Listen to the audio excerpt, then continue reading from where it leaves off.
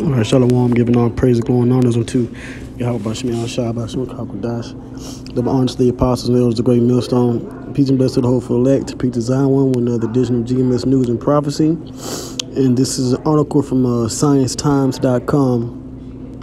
And this will be an update on the brain chip, all right, which is, according to the scriptures, is indeed the mark of the beast, all right.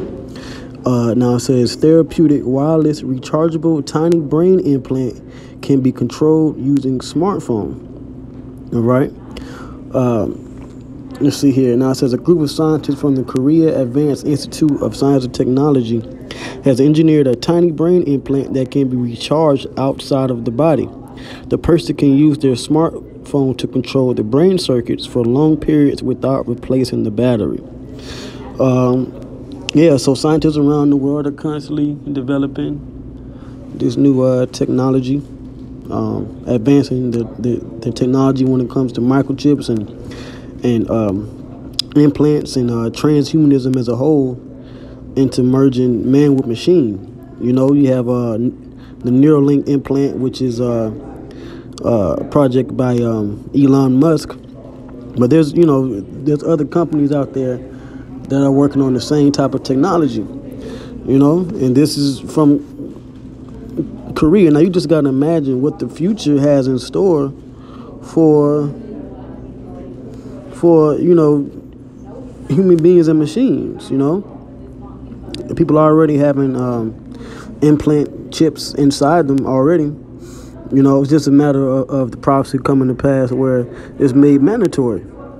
Now it says Science Daily reported that this new device is made of ultra-soft and biocompliant polymers that provide compatibility with the brain tissue, which any outside foreign object is not compatible with the human body. Okay, this is why you're supposed to eat, organic foods or whole foods and mainly put water and water-based foods in your body. All right, all this extra technology going inside, that's against the scriptures, man. Okay, but Esau is a diabolical fiend. He's like a supervillain. He's constantly going against the Lord, and he's trying to make the world work for him. Right. So now it says it also comes with LEDs of the same size as the grain of salt, mounted on ultra-thin probes to manipulate target neurons in the deep brain using the light.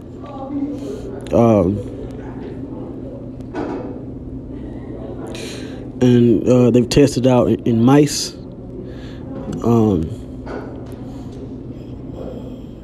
So this is, basically the technology that they're working. Says it has wireless charging, Bluetooth, low energy microchip, smartphone controls brain implants. Yeah, so this is the future of the world, man. Whether it's used for medical purposes or recreational purposes, Esau wants to make sure that as long as you're connected to a computer, he controls you. Okay?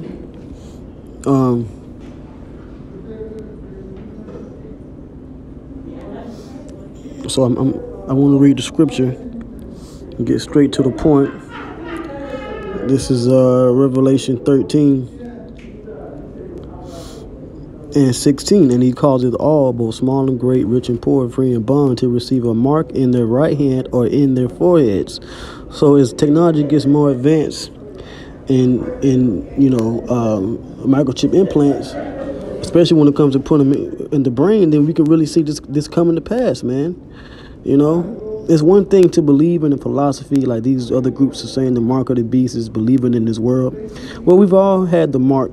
If that's the case, we've all believed it in this society at some point in our lives. But when we got the truth, when you pursuing the John 8:32, it says the truth shall make you free.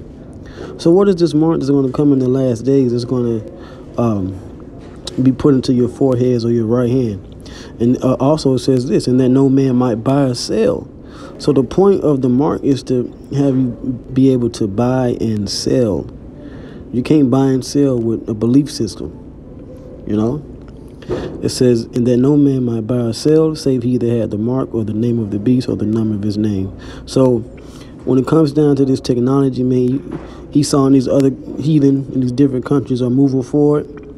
And that's really the Spirit of the Lord speaking up the time for this prophecy to come to pass, So with that, I hope this was edifying. I'll leave a link to the article. I want to give all praise, and glory, and honors unto Yahweh, Bashim Yahushai, Bashim Kakodash. Double honors to the apostles and elders of the great millstone. Shalom.